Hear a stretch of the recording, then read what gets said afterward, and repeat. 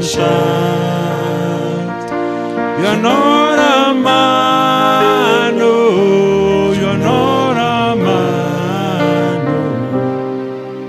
You're a God of everything, no one like you. No one like you, Jesus, no one like you.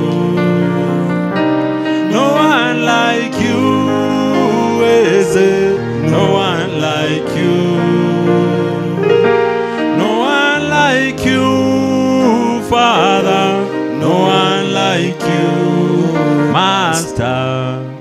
You're a God of everything, no one like you. We tell him, all of us, no one like you, Jesus, no one like you. No one like you, Eze, no one like you. No one like you, Father, no one like you, Master. You're a God of everything, no one like you. You're a God of everything, no one like you. Father, in the name of Jesus, we bless you. We worship your name because you are our Father. Because we say anything, we say that no one like you. You are the one who opens doors that no man can shut. You are the one who makes people go to areas that they have never even thought about. This afternoon, this evening, we exalt your name. Thank you for a time and a moment like you, O God, because you have made this to happen. We give you all thanks from our heart. Through Christ our Lord, we give thanks. Bwana asifiwe. I almost felt like we are in morning prayers. And it's beautiful because I love prayers and I love when we are in the presence of the Lord. But let me tell you something. This is by the grace of God. This is by the grace of God.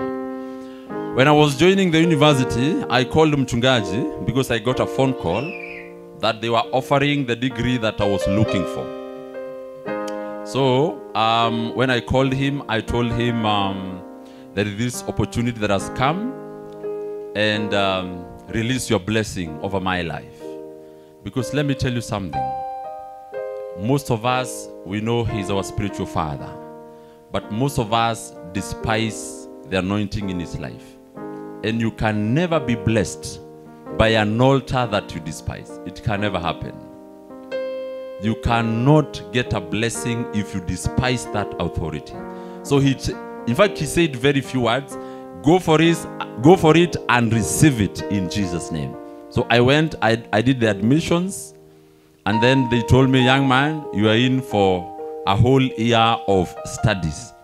That was 2020, when colonization was very high. So we started online, and then it went like that. It has been a journey up and down, and there is something happened when I was almost winding up. I was in my last semester. And you guys know I had an accident with my dear mama who went to be with the Lord.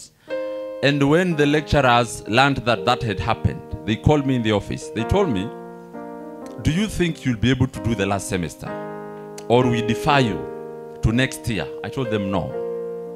My agenda was to finish the university at the year 2023. This one is not going to 2024. And we continued, and it was good.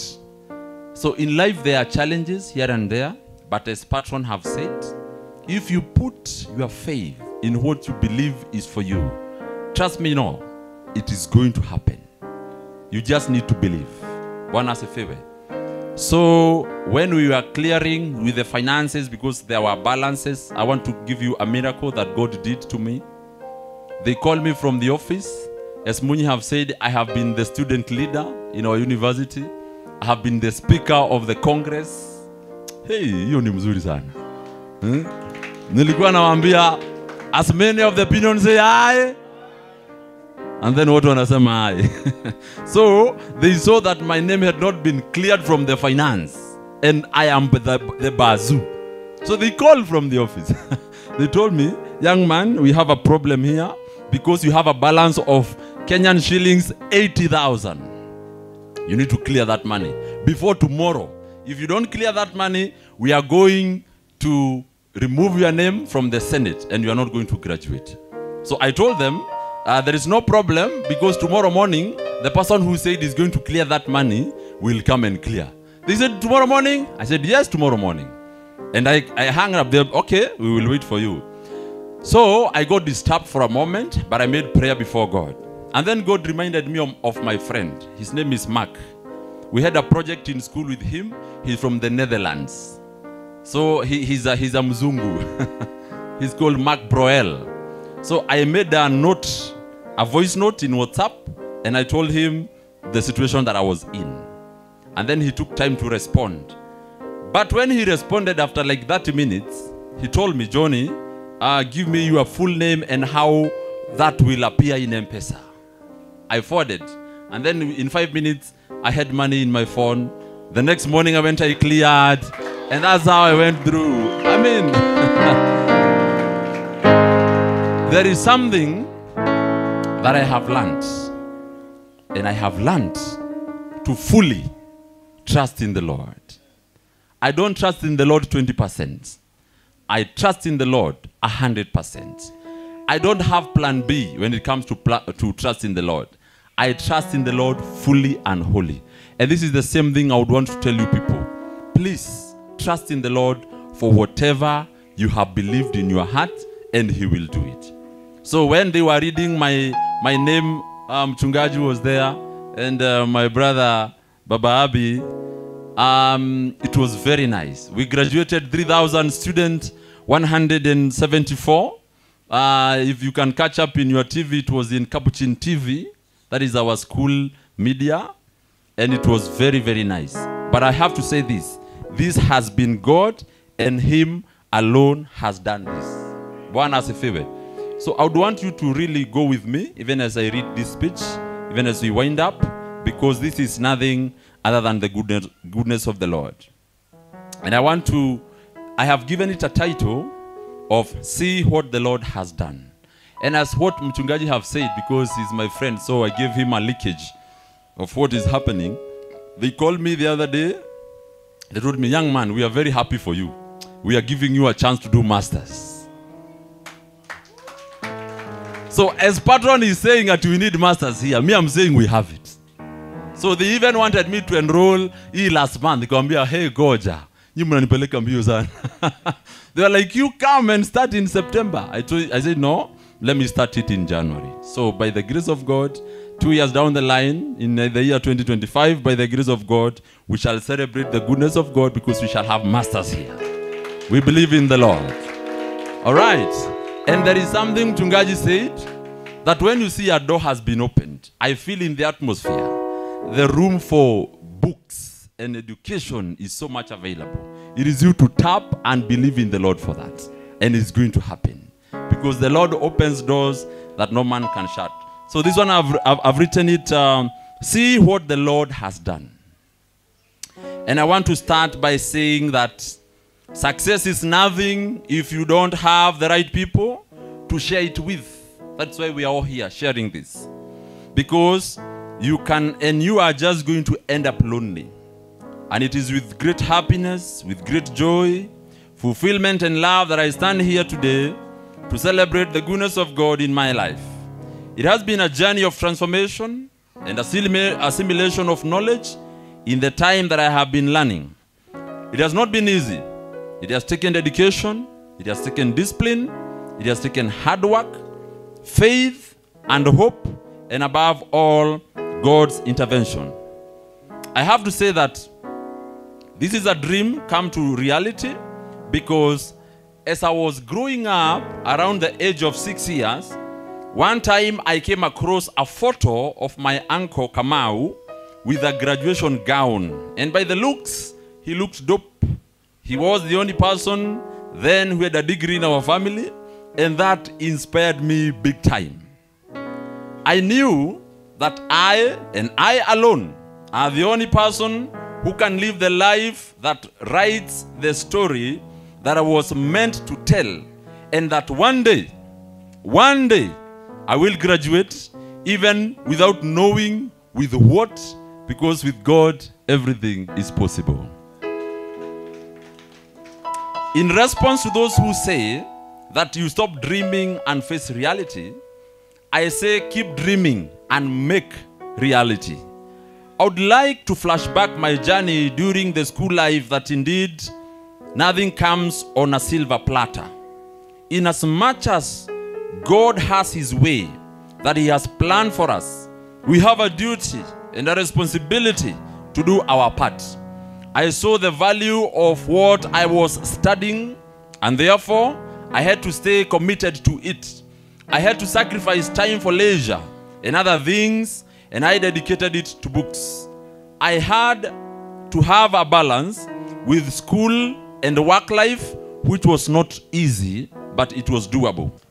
As Ruth Westminster said, that my favorite animal is a turtle, and the reason is that in order for a turtle to move, it has to stick its neck out. And there are going to be times in your life and in our lives when you are going to have to stick your neck out. There will be challenges. And instead of hiding in a shell, you have to go out and meet those challenges. In December 23rd, 2022 was one of my darkest moments in history of my life.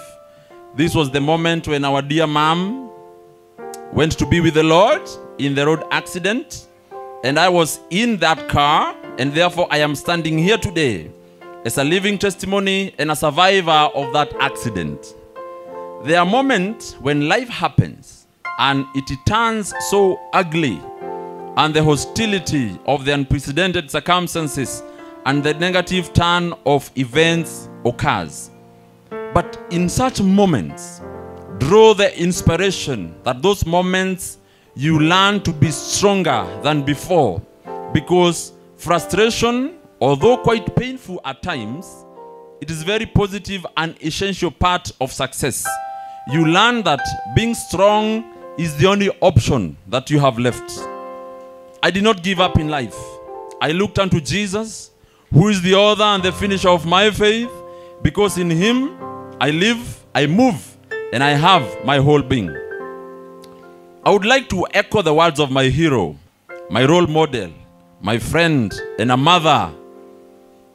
She used to tell me that it doesn't matter your background or where you have come from, because God knows every home and God knows every person. She used to tell me that my path is very bright and the future is very promising. And Mama, indeed, I want to tell you that your words have become true today. How I wish you are here to see that what you prayed for has come to pass.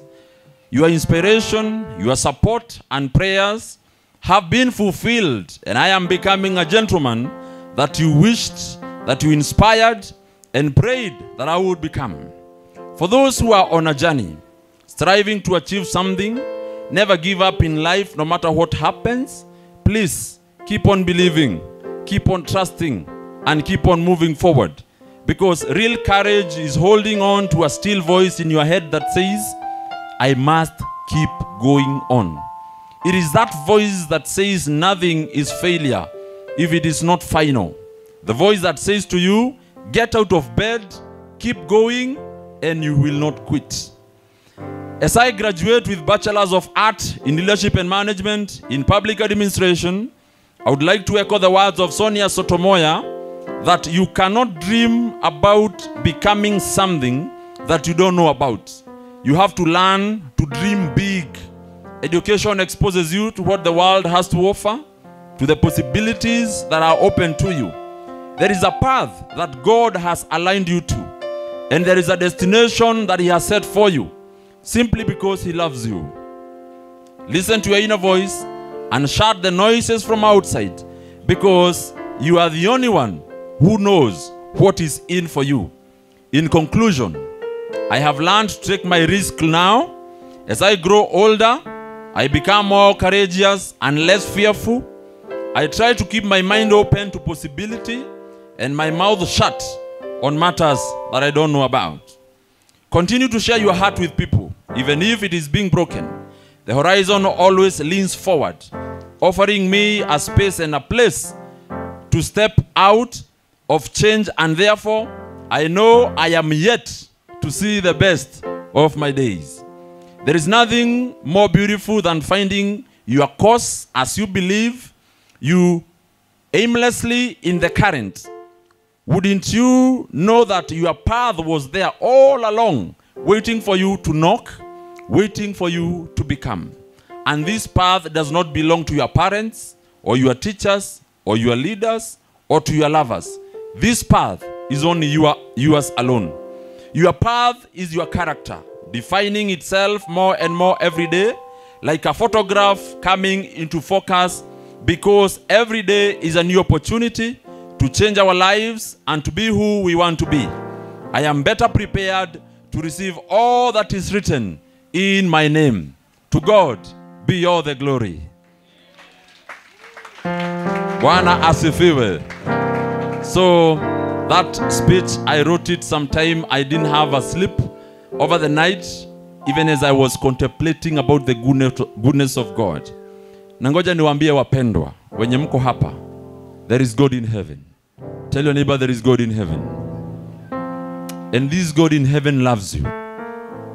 Jeremiah 29:11 is one of my best inspiration scripture that says, "For I know the plans I have for you, declares the Lord.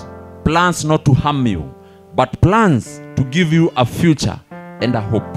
So may we always embrace the love of Christ. May we always embrace the goodness of God. And may we always dream big. I saw a graduation of the youngest son of Baba Purity. I saw in the status of the wife, and also Purity, and also Glenn. And that young man was like this, but he had a gown. Then I saw the beauty of the goodness of God. And I made a prophecy in my heart that that young man one day, he will wear a degree, because there is a God in heaven. May we dream big. May the Lord bless you all. May the Lord give you the desires of your heart, even as you approach become big and big and big. God bless you all.